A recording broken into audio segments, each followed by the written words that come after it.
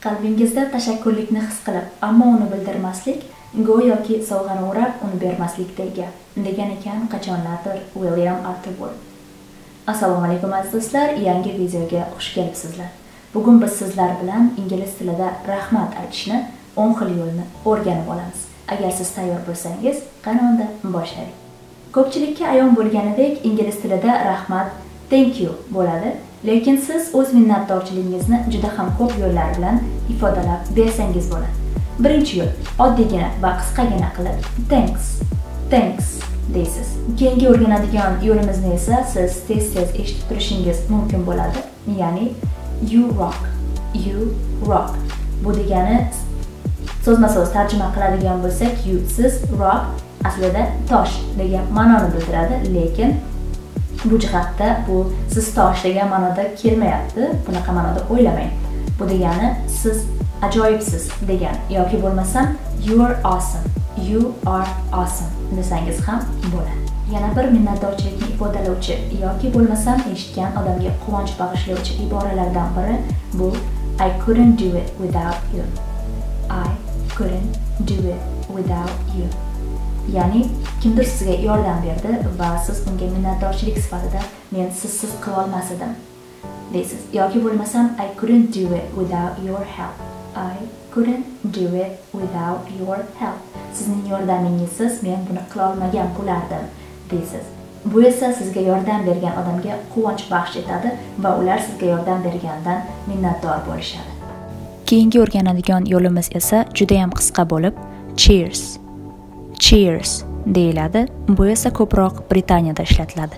Amerikada esa unchalik ham ishlatilavermaydi. Keyingi o'rganadigan yo'limiz esa biroz negativ yoki bo'lmasam salbiy tarzda ko'rilishi mumkin, lekin rahmat aytayotgan vaqtda bu unday ma'noda kelmaydi. Ya'ni you shouldn't have. Bu bilan siz qilishingiz kerak emasdi buni, shart emasdi degan ma'noda keladi. Sizga kimdir yordam berdi, siz you shouldn't have deysiz. Buni esa minnatdorchilik sifatida aytasiz. Shart emasdi, siz bunga majbur emasdingiz, lekin rahmat degan ma'noda ishlatasiz. Keyingi o'rganadigan yo'limiz esa yuqori darajadagi minnatdorchilikni bildiruvchi yo'llardan biri bo'lib I really appreciate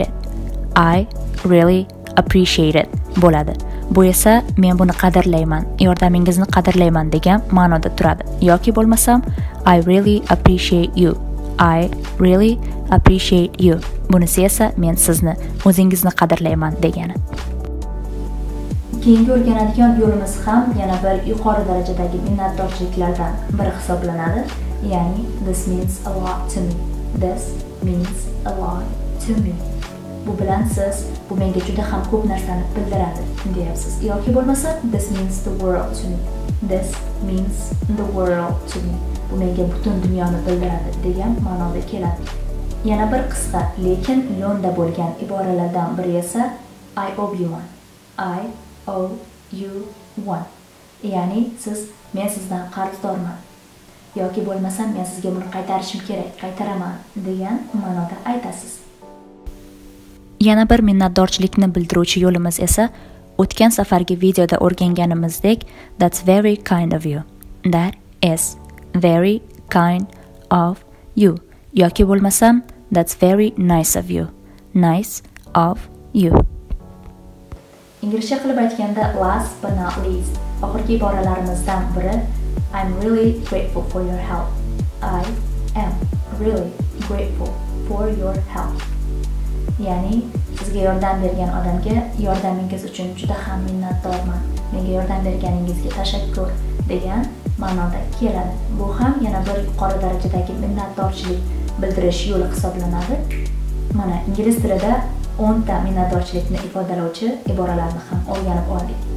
Videoning so'ngida aytib o'tmoqchimanki, bu iboralarni nafaqat bizga katta ishlarda yordam etgan, ya'ni biznes, o'qish yoki ish yordam bergan insonlarga ishlatib qolmasdangina bizga oddiygina ko'magi tekkan, aytaylik oddiy hol ahvol so'ragan yoki navbat kutayotganimizda o'z o'rnini bo'shatib bergan insonlarga nisbatan ham ishlatsak mubolag'a bo'lmaydi deb o'ylayman. Zero kimdandir minnatdor bo'lish uchun bizdan katta sabablar talab qilinmaydi. Mana aziz do'stlar, bugungi video shulardan iborat edi. Bu video sizga qaysidir jihatdan oz bo'lsa ham foyda keltirgan bo'lsa, men bundan juda ham xursand bo'laman. Ajratgan vaqtingiz uchun katta rahmat. I really appreciate you. Keyingi videolarda uchrashguncha salomat.